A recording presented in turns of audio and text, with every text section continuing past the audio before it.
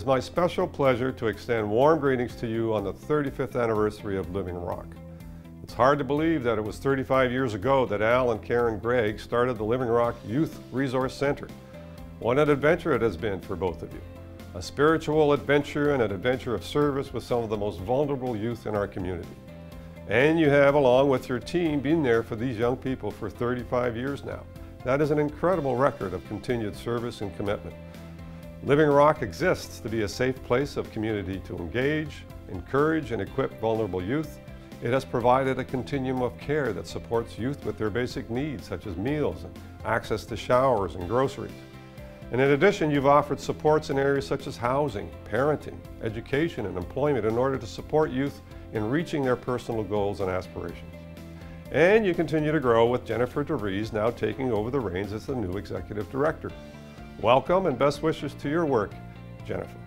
And to Al and Karen, continued success with your ministry and your work with vulnerable youth across our community. I know you will continue to support and mentor Jennifer in this important work. Thank you again to all for your 35 years of service, and here is to many more.